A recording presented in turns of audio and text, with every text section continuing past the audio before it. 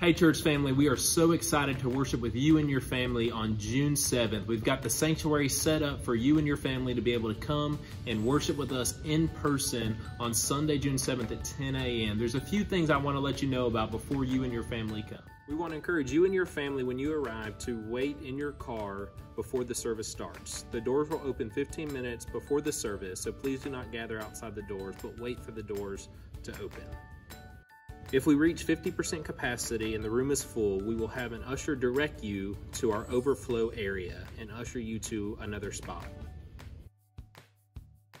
When you and your family arrive, we will have greeters outside the doors welcoming you with a smile and a peace sign rather than hugs and handshakes.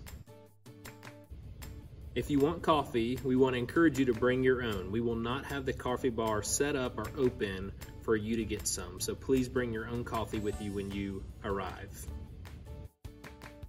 We will have hand sanitizer stations set up at each entrance, but we want to encourage you to bring your own.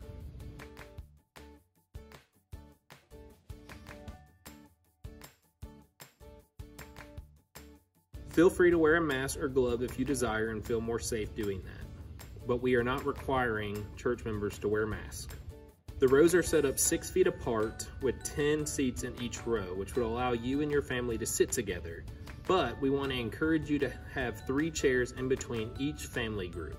There will be no childcare on June 7th, but don't worry, it'll be okay. We want to encourage you to bring your little ones with you into the sanctuary so that you can worship with them.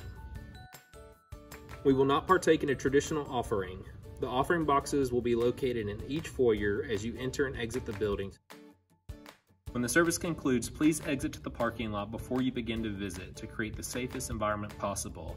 Dr. Steve and the rest of the staff will be outside waiting to greet you and talk to you at a safe distance. We will also have our next steps table outside.